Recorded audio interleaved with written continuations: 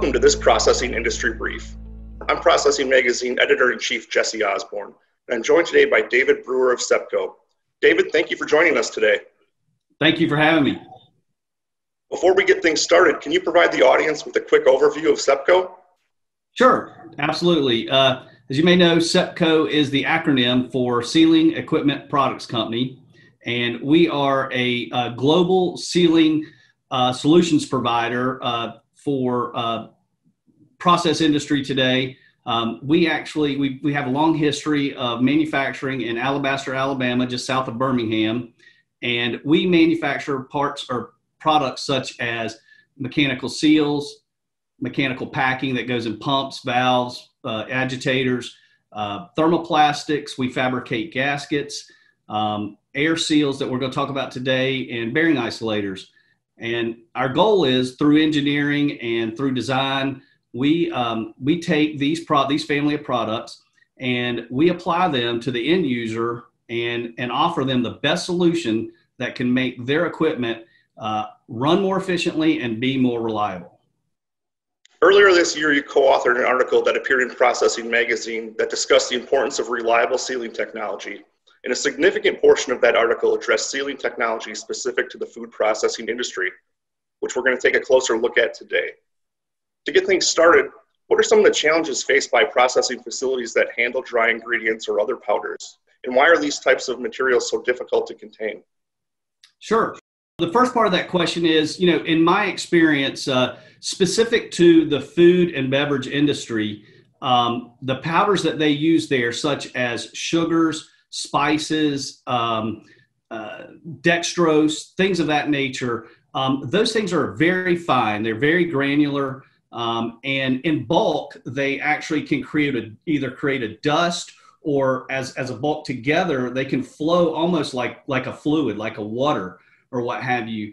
And in my experience, most of the facilities, they categorize their problems in two different aspects. One would be housekeeping and safety related items. And then the other part would be production loss. And so starting with safety and housekeeping issues, those things are once that powder and once that dust or whatever it might be get into the air, it can either be a breathing hazard. If you're always sucking in, you can imagine sucking in sugars, sucking in spices and breathing that in all day long, every day, that could cause breathing issues. And that reminds me, during this whole COVID process, one of my colleagues was down in a facility in Texas that actually adds flavor to potato chips. So like barbecue, sour cream and onion, things of that nature. He was in this flavor place where they were adding all this to it, and he had a mask on the entire time. And it kind of goes to the point where what's in the air, and what you were breathing is very important. And so he actually had his mask on the entire time, and days after he could still taste that sour cream and onion mix that he was working on sealing. So since he's put the seal on, he says the air quality in the facility have changed dramatically. The other thing is once it gets on the floor and once it piles up, specifically like sugar, let's take sugar for example, it crystallizes. And you can imagine it crystallizing, and it can become a slip hazard. It can create stalactites and stalagmites that actually can become an impalement problem. You would never think of something like that. But if you've been into some of the candy facilities that I've been in and you see these sugar stalactites and stalagmites, you don't want to get near them. But with all that said, they become slip hazards and just a housekeeping nightmare in terms of personnel use in general. I mean, they just the time it is to clean that stuff up it could be a nightmare. On the other hand, product loss, specifically in some of the chocolate facilities that I've been into, when you lose chocolate and it actually drains onto the floor, there's a cost associated with that chocolate. And if they have to clean it up and dump it into the trash can or into a dumpster or whatever it might be, that is, there's a huge cost savings there if you can maintain the equipment and make sure that it stays in the process in which it's supposed to stay in. Can you give us an overview of air seal technology and all that it entails? Absolutely. So when we deal with traditional type sealing solutions, we are looking at what we call is contacting, they're contacting and positive contacting surfaces. So let's, take a mechanical seal for example. A mechanical seal is basically they're two faces, they're rubbing together, and they are through, in layman's terms, they are preventing the material from leaking out into the atmosphere. Same thing as with packing. Packing is a restriction device, mechanical packing that is. It's a restriction device, and through a gland load, it's basically constricting around a shaft. Thus, it creates higher amperage, but it also is a positive sealing source. With air seal technology, what we have done is we have taken a throttle basically, and through air purge, we have brought in a external air source. We bring that into the air seal, and the throttle throttles the air and creates a positive pillow, a positive air pillow inside the seal that prevents low pressure getting across to high pressure. And so what we've done is that is a non-contacting technology. So and what we've seen in the field is through the use of this product, we are getting no wear on the equipment. That's the first thing. The second thing is we see the amperage usage, the power usage of that equipment goes dramatically down, which actually in turn makes it last a lot longer.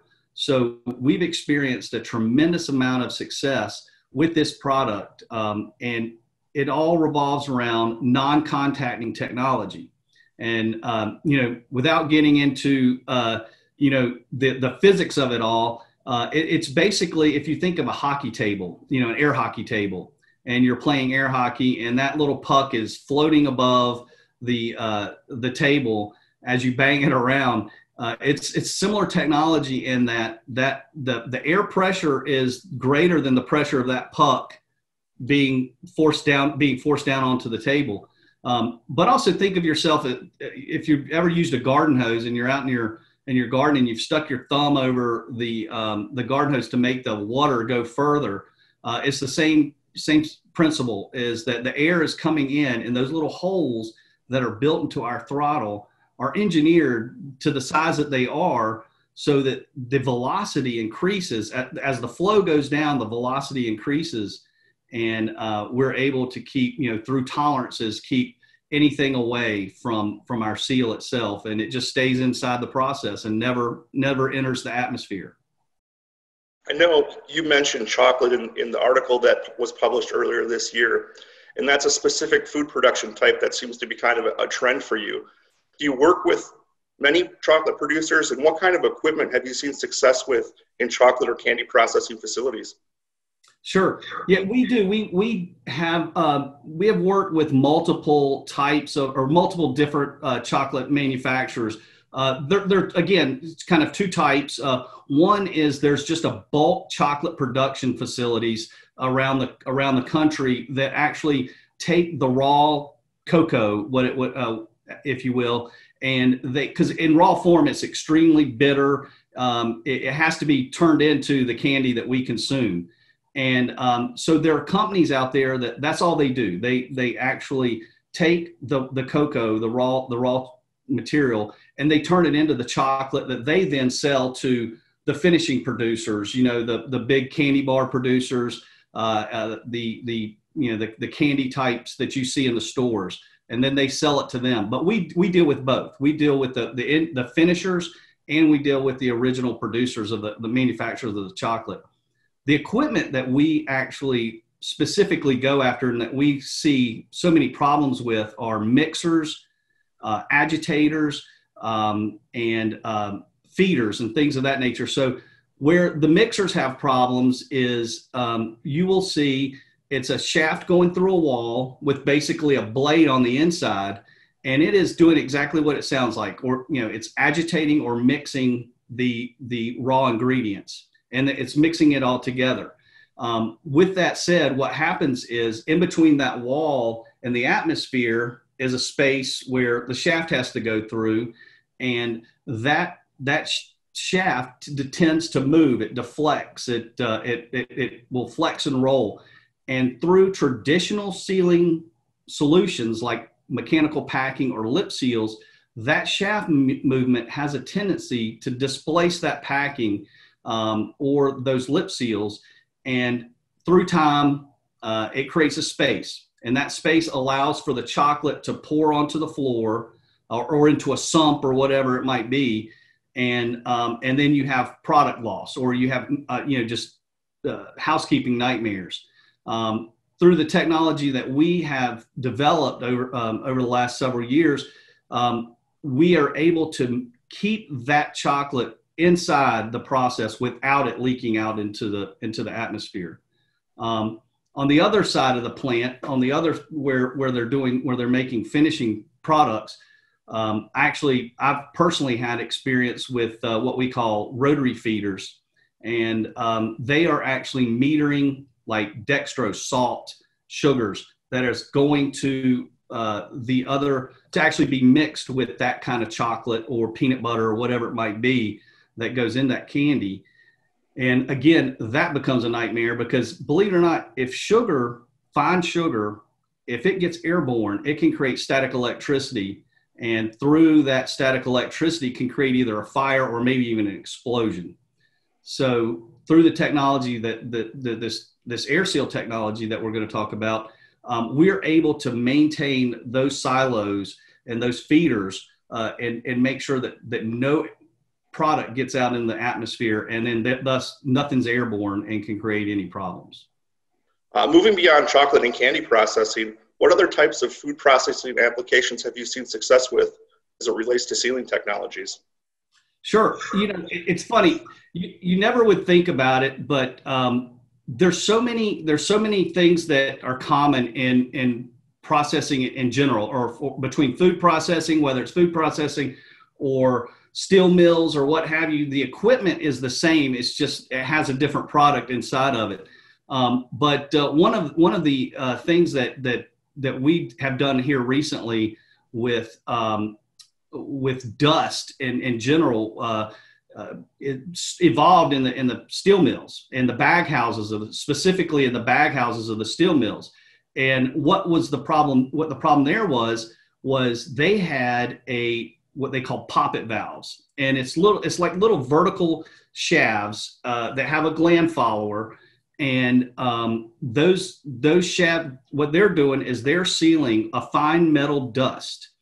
And believe it or not, that dust, even though it's not an end product of what they're producing, that dust is actually then bagged and sold to other areas that like zinc smelters or what have you. And so there's a value to it.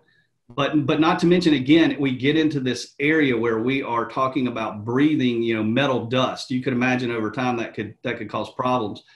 Well, we developed a product that it's a V set of packing that has copper end rings.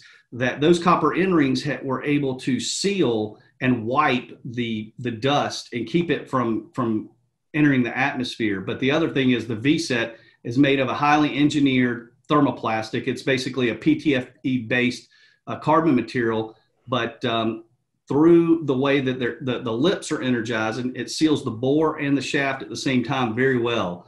And we have experienced a tremendous amount of success with these V packs. And not to mention, we've been able to parlay it into other industries, not just that industry. We've been able to use it into the pulp and paper, into soot blower sets and things of that nature, and it's done very well. We've been extremely happy with that. Now, the applications that you've mentioned have all centered around sealing with an air seal. What other types of powder handling sealing solutions can be used in addition to, or as an alternative to, an air seal in food processing environments?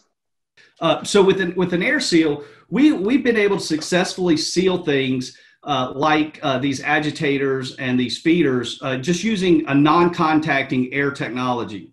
Now, in the other types of applications that are similar to that we have not had to have air seals in, because one thing is an air seal can't go everywhere. It can only go into areas where you're allowed to introduce air into the process.